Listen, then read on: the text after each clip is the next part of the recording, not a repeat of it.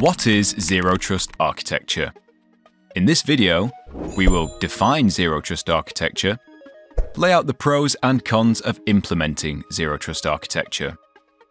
To understand what Zero Trust architecture is, it is helpful to first be familiar with what a network and firewall are.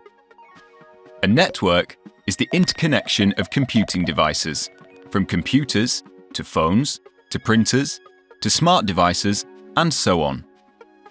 Firewalls are devices or programs that regulate the flow of network traffic between networks or hosts that have different security levels. In a traditional network setup, devices and users on the internal or trusted side of the firewall are assumed to be safe. However, with a zero trust approach, even these devices and users must be verified before being allowed access to resources. A zero trust architecture does away with any implicit trust. Instead, it continuously validates and verifies trust at every stage of a digital interaction.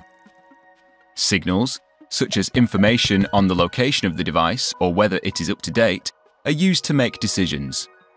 Combined, these signals can provide the assurance needed to grant access to a resource. A key reason to implement zero trust architecture is to enhance security. If an organization places the majority of its security measures at the edge of a network, it will be extremely difficult to identify or control an intruder if they successfully breach that initial line of defense. But a zero trust model works on the principle of never trust, always verify. This makes disruption difficult for a malicious actor because every action a user or device takes is subject to some type of evaluation. It also encourages organizations to move toward tracking activity related to user devices and services.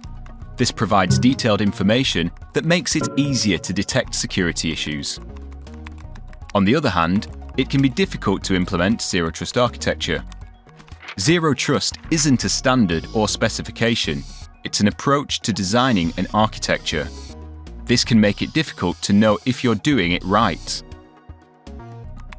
The National Cybersecurity Centre, or NCSC, has a variety of materials on zero trust architecture on its website, including principles for designing zero trust architecture and guidance on migrating to zero trust. So please make sure to visit. This video is part of a series designed to expand your understanding of digital, technology, and cybersecurity concepts.